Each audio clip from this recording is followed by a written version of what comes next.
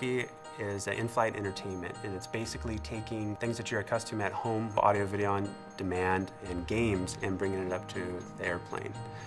We currently offer this experience to about 100 different airlines, and about 5 million passengers per day get to experience this in-flight entertainment.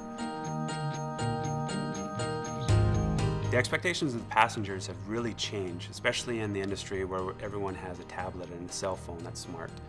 So what we're really trying to do to the passengers is bring them a very rich experience, something that's different and customized, but still has that same feeling.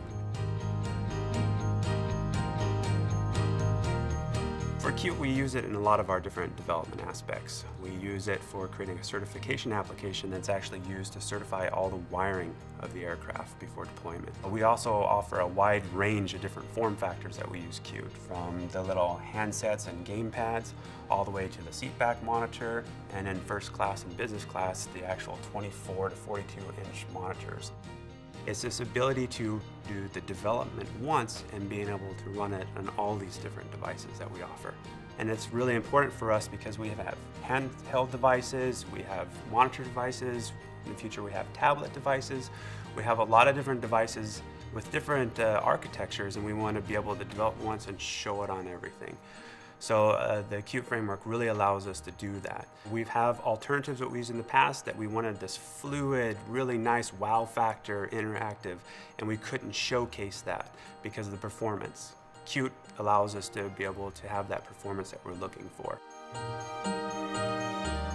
Some of the things that really excite us about using the Qt framework is the ability to really take the technical development out, since we have the QML layer that makes it really easy for us to do development, and really focus on the design and the usability of the interactive. So as opposed to spending all of that resource getting all of our memory right and the resources right and stuff, we can say, what's the end user want? And how can we give them that experience and make it better, and really focus on the passenger and the airlines as opposed to the technology.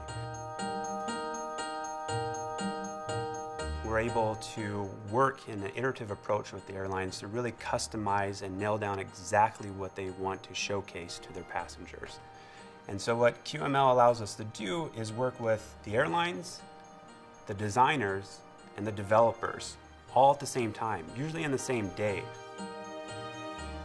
Some of the ways that we're extending the Qt and kind of making it our own for in-flight entertainment is, first of all the functionality that we have in a Panasonic in-flight entertainment, audio, video, games, map products. We're extending the QML language to make it really easy for developers to come and develop an in-flight entertainment application. The future of Qt for the Panasonic IFE system is really to bring in a sense of three-dimensional space.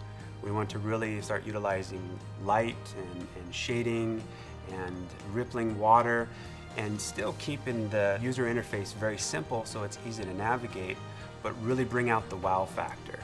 And we want to make it feel like the passenger is immersed inside of this user experience. The other exciting aspect of Qt is the community. Not only how we're working with the Qt community, but how the Qt community is evolving. We're excited about the Qt project and how it's opening the doors for a lot of more feedback. So not only can we contribute, but we're very excited to see where Qt is going to go in the future.